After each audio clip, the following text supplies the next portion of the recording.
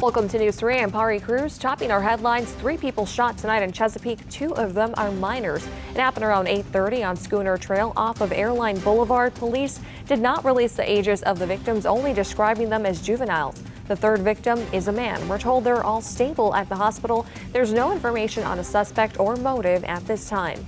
And Newport News police investigating a double shooting on Manor Road in the Denby area of the city. Police say the 2 victims were found at the intersection of Warwick Boulevard and Lucas Creek Road.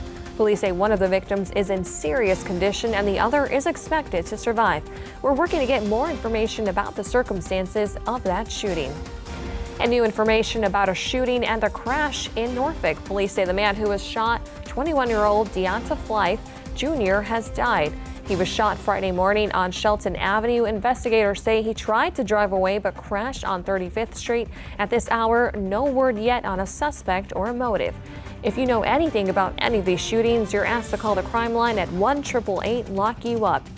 Now let's get a check of the weather with Chief Meteorologist Patrick Rocky. And Patrick, it's shaping up to be a pretty good weekend out there. Yeah, we deserve it.